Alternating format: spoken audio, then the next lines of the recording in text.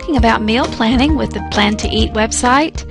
We've already talked about planning the events of the week, and we've talked about how to find sale items or coupon items for that particular week. And now we're going to talk about how to actually search for recipes that might match up with those sale or reduced priced items. So we've mentioned already that in my particular example, I noticed that pork loin, boneless, was on sale this week at my particular grocery store.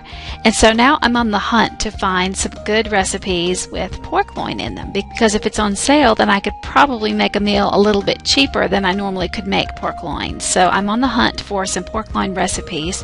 There are many ways to do this. The first place that I would want to check for a pork loin recipe would be to go into the recipes that I already have here in Plan to Eat. These are recipes that I've either typed or imported in. Again, Plan to Eat is not a recipe plentiful site. It's not designed for that. It's designed to take recipes that you already have or that you plan to import and help you plan them and purchase them in the store.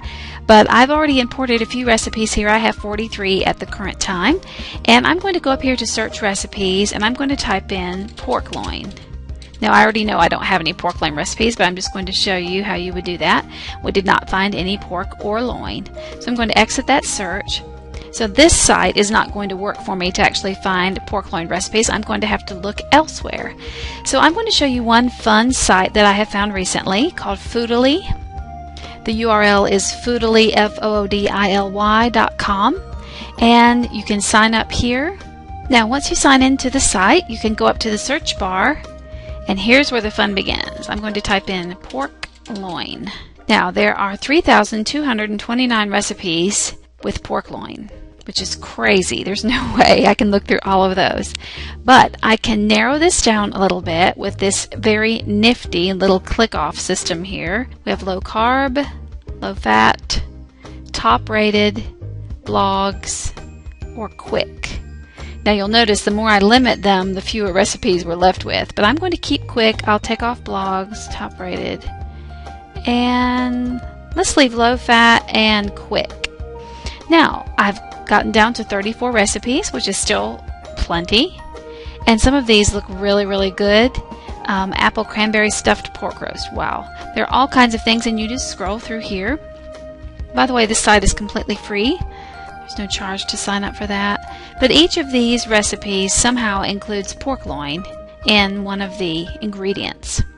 And again, I can take off any of these limiters and go back to a larger amount of recipes.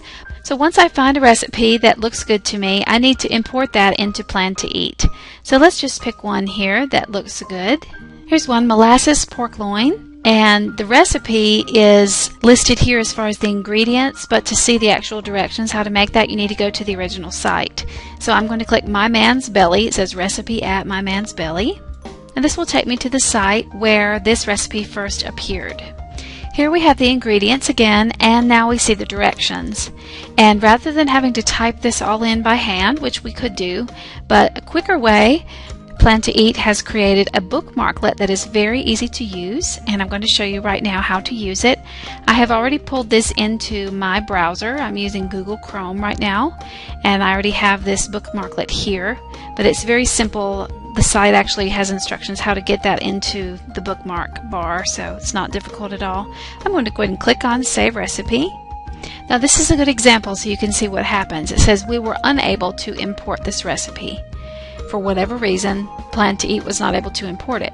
But I can easily bring in the items here, and what I can do is copy and paste the ingredients and put them here, and then copy and paste the directions and put them here. Now I'll need to come back and edit those in a more specific way on the Plan to Eat site, but for now I'm going to just glance over things here. I do want to include the URL as the source, so I'm going to put that there, and I'm going to mark this as main course, and I'm just glancing over things here to make sure I have most of the items here.